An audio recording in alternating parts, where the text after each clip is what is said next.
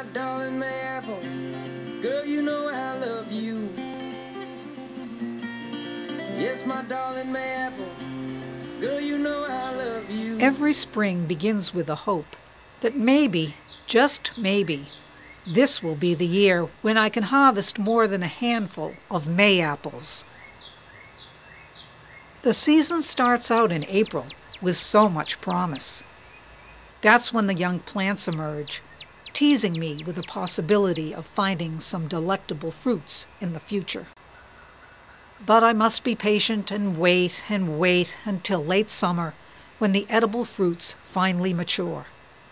And even then, there's no guarantee that I'll be able to get any because eyes other than mine are watching these plants too.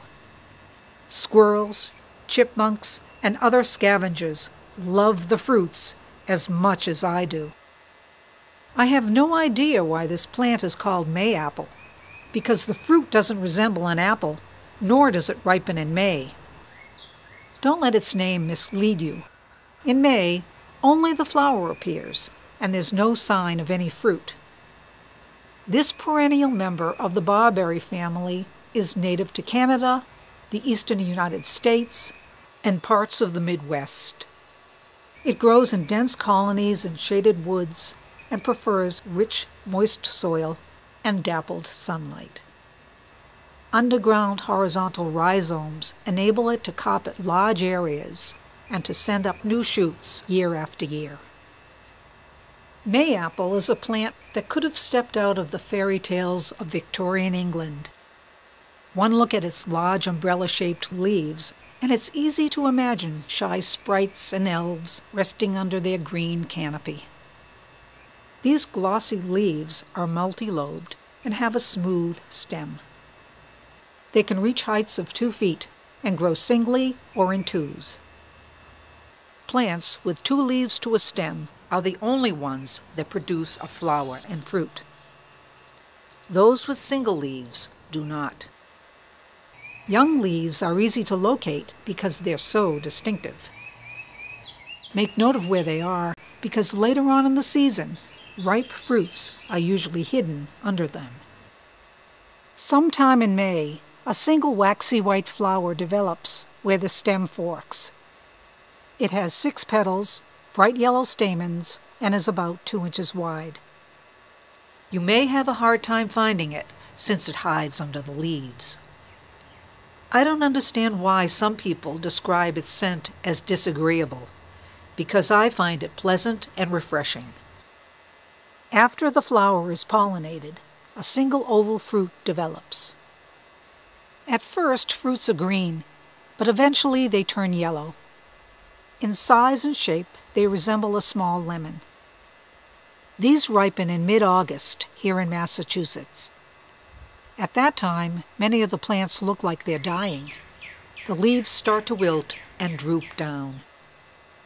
This is actually a sign that the fruits are ready to harvest.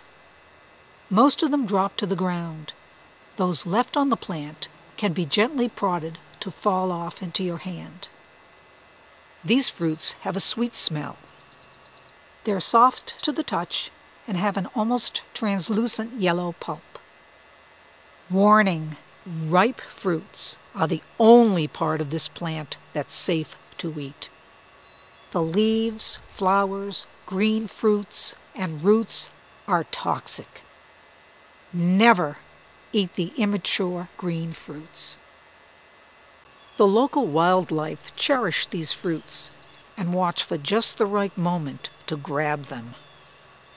I consider myself lucky if I can find even one. I cover the plants with cheesecloth to stop these invaders, but they're so determined that I'm often left with just an empty stem. That's why I won't be sharing any elaborate recipes here, because I can never get enough to make anything. If and when I finally find a ripe fruit, I immediately eat it. The outer skin is tough, so I discard it after scraping out the gelatinous and sweet inside portion. It tastes like a blend of several tropical fruits. Seeds are difficult to separate from the pulp, so spit them out. I don't have the luxury of overindulging in these fruits, since I never find enough to splurge on. But I've heard that some people have intestinal distress from eating too many.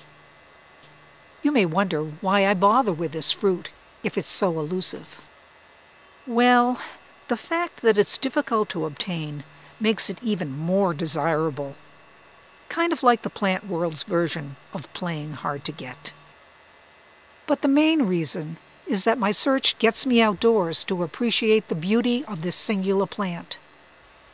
It's intriguing in every stage of its growth, and I feel privileged to be able to observe its progress, even if I can't obtain any fruit.